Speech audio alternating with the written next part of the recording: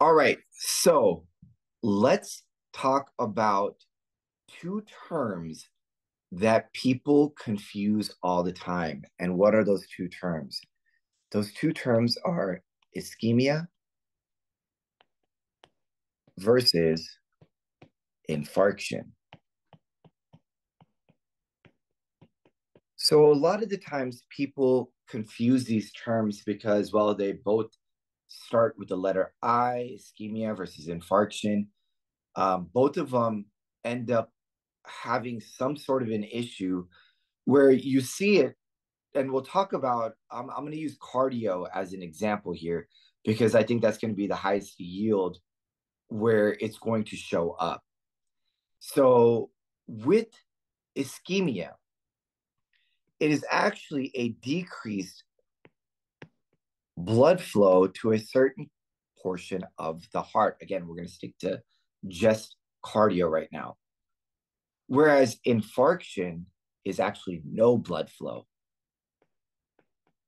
So, can ischemia lead to infarct?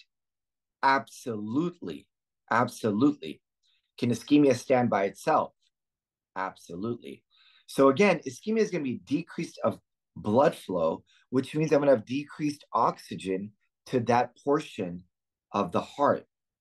If I have decreased blood flow or decreased oxygen, it's going to lead to chest pain.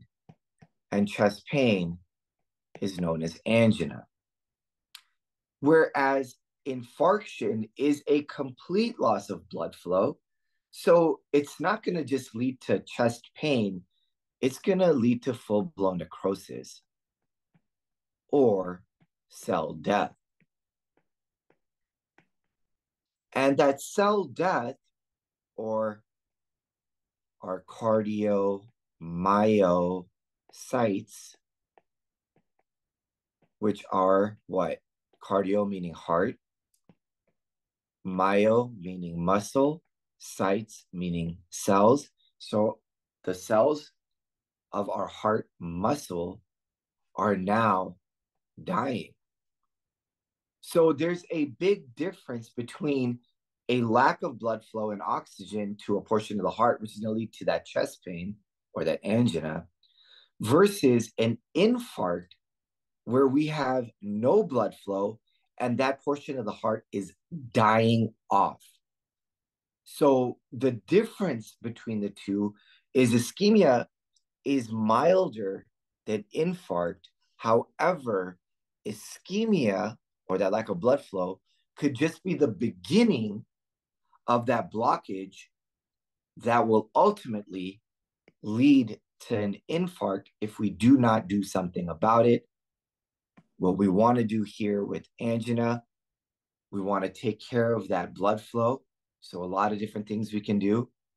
Medication is one of them.